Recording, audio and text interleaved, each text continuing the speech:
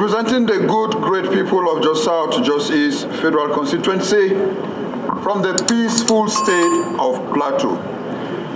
Mr. Speaker, right honorable colleagues, the House notes that Chapter 4 of the 1999 Constitution, as amended of the Federal Republic of Nigeria, guarantees the right of life, dignity of persons, and property of all citizens, as well as security and safety.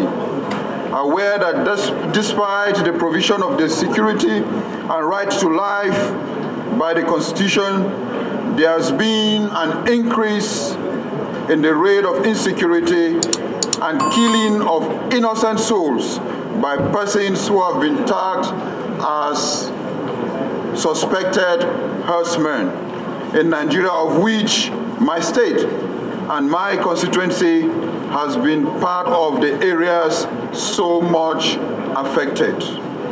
Aware also that attacks has been occurring in some parts of Plateau State for some months now, with crops in farmlands completely destroyed.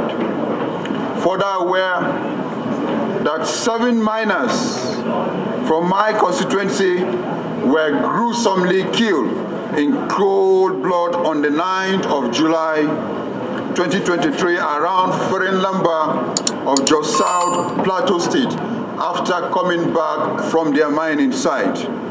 Concerned that most of my people live in fear of the unknown due to insecurity and can no longer access their farmlands and their mining sites. Further concern that unless the issue of insecurity is handled with doggedness at all levels in the country, citizens will experience food shortage, as Plateau is one of the main producers of food crops in the country. The House do resolve that the House should observe 1 minute of silence in solemn respect to the victims who lost their life during the attack. Mandate the Inspector General of Police to investigate and ensure culprits are prosecuted. Mandate Operation Safe Haven to identify and evacuate all cells of bandits within the state. I so move, Mr. Speaker.